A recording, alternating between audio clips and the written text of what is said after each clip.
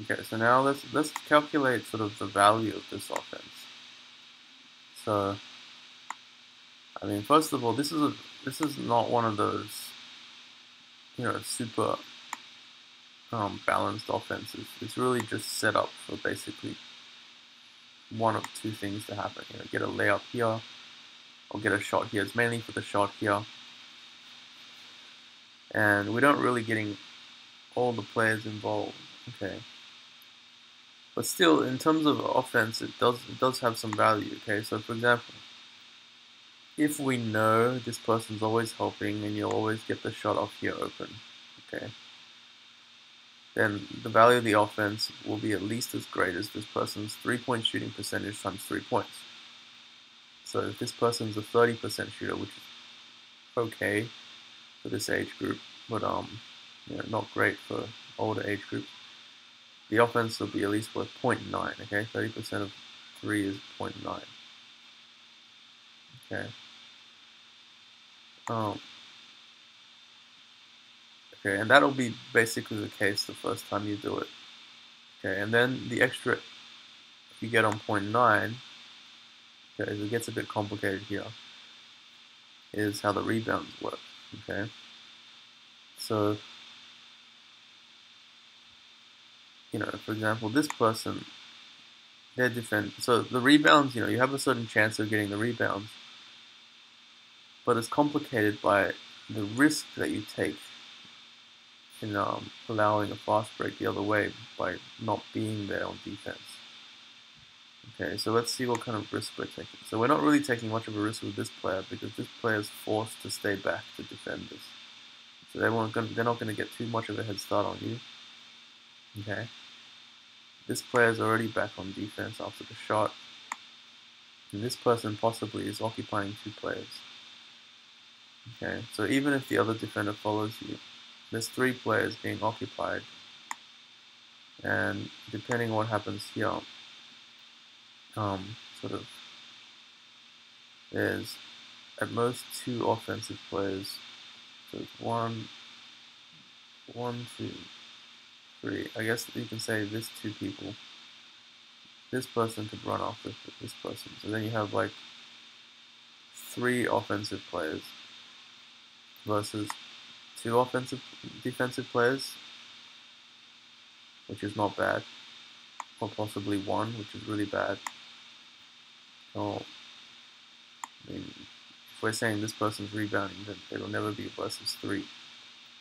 So let's say we're giving up a 3-on-2 on the other end if we don't get the rebound. So, so that means, say you have like a,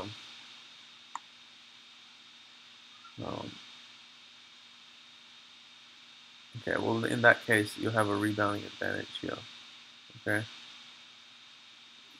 So let's say you have a 50% chance of getting the rebound.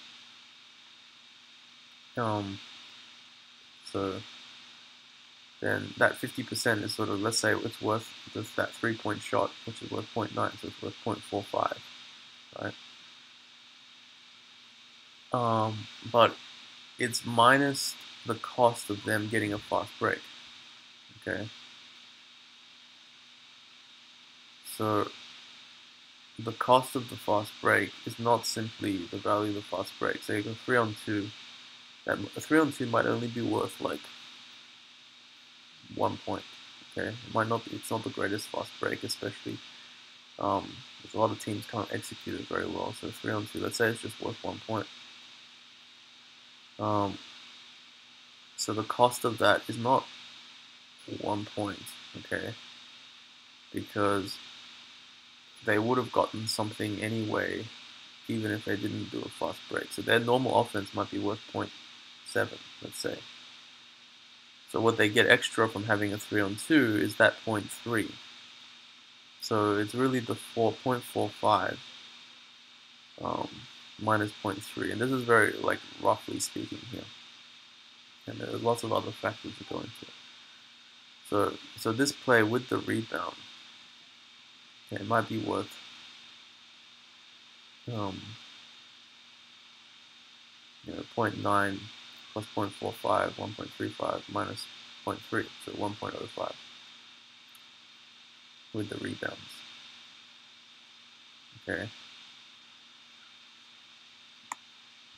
Another factor, I guess, is that the fact that the original dribbler can actually just get to the ring.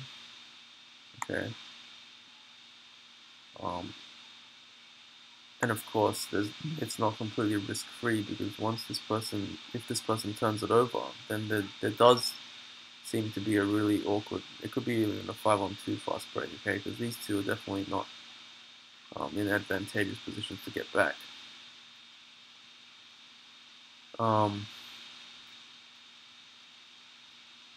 so it really depends on how likely this person is to make it and how likely it is they are to turn it over really badly. Okay, but if it is fairly likely for them to get a layup, the layup is very high percentage, then you can add maybe 0.1 or 0.2 to the offense. Okay. And for half-court offense, of course, the benchmark people sort of just 1 point,